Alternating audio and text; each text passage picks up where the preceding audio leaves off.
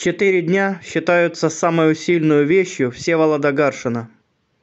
Тяжело раненый, забытый своими войсками вблизи трупа убитого им врага, проводит 4 дня в борьбе со смертью. Затем его случайно находят и спасают. Этот рассказ появился в самую горячую минуту, в самый разгар войны, и потому сильнее ударил по сердцам. Повседневное страдание никогда не перестанет потрясать людей, так и в рассказе Гаршина. Мучения этого раненого, хотя бы самые войны исчезли с лица земли, останется историческим фактом, доступным пониманию и глубокому сочувствию самых отдаленных будущих читателей. Эта тема простая и тема вечная. Драматизм 4 дней заключается не только в физических мучениях и в покинутости несчастного раненого.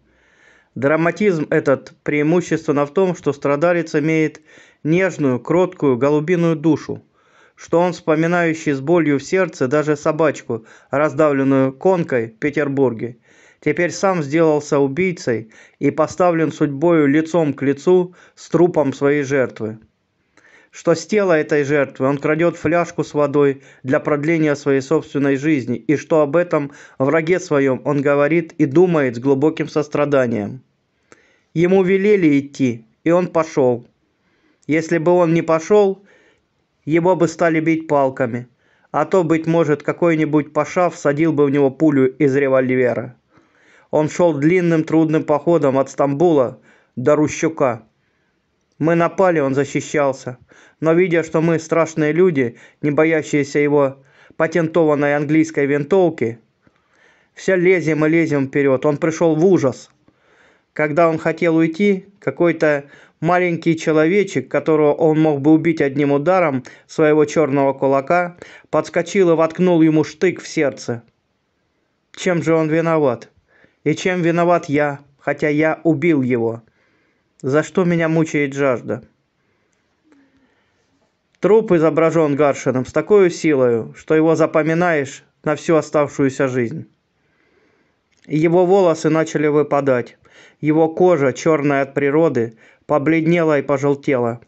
Раздутое лицо натянуло ее до того, что она лопнула за ухом. Там копошились черви, ноги, затянутые в штиблеты, раздулись, и между крючками штиблет вылезли огромные пузыри, и весь он раздулся горою. Что сделает с ним солнце сегодня? Далее. Сосед сделался в этот день страшнее всякого описания. Раз, когда я открыл глаза, чтобы взглянуть на него, я ужаснулся. Лица у него уже не было. Оно сползло с костей. Страшная костяная улыбка, вечная улыбка смерти, показалась мне такой отвратительной, такой ужасной, как никогда. Хотя мне случалось не раз держать черепа в руках и препарировать целые головы. Этот скелет в мундире со светлыми пуговицами привел меня в содрогание. «Это война», — подумал я. Вот ее изображение.